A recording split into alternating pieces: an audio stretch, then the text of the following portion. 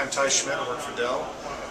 Here talking about our latest, greatest modular architecture, and specifically, we have found over our many interactions with customers, we talked to 10 different customers, and inherently they have 10 different design requirements or elements that are very, very critical to them. When we show them what we're doing and we talk about what we're doing, their initial reaction is, well, I thought I was going to see a container. Instead I'm seeing something that's not a container, kind of like a container, but it's different. And when we get into the next level of discussion about, hey, you know, those 10 different customers, what are your points of pain? What are your areas that you're looking for that are tied to the value of your business?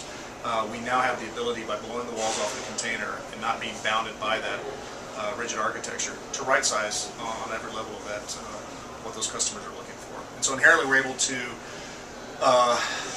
talk to those 10 different customers, get those 10 different requirements, and for each one of those customers, put that right feature in and not burden the next customer who doesn't need it. And that's an important aspect of what these customers are looking for. And they're surprised when they see this because they were inherently,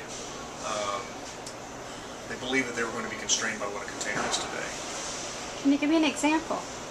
An example, so when we had our first generation containerized solution that we were very successful with, it was a very specific, had a very set of specific operational and design parameters.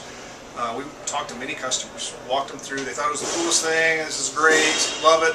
But I would love, less racks, or I would love more racks, or I would love the ability to scale, or I don't like that it's stacked, or I don't need this amount of battery backup time. I need this, or I need this type of power distribution or this level of availability.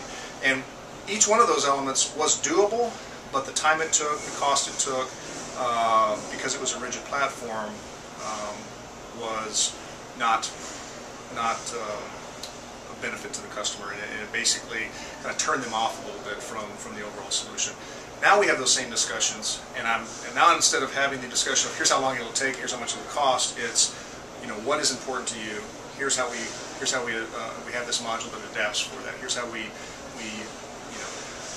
can give you the less or more amount of racks, this different type of cooling, this different type of power distribution, and so we immediately jump to a solution discussion, not a here's how we're constrained, here's how we're gated, here's the problems that we see with doing what you're asking for, what you need. And what are some of the results customers have seen? Well, it's a right-sized solution, right? So they're able to get what they want. They're able to get the data that they need to plan effectively for their facility, for their operation, their timelines by which they're trying to get operational. Now they have the data that they need to go and plan for that. And what they can plan for now is something that matches and fits what they're looking for, instead of trying to build their facility around what their operational mode and/or facility around the constraints, variables of a more rigid solution. It's just part of their planning process, it's part of their build process, and they're getting more of what exactly they need to be as effective as they can.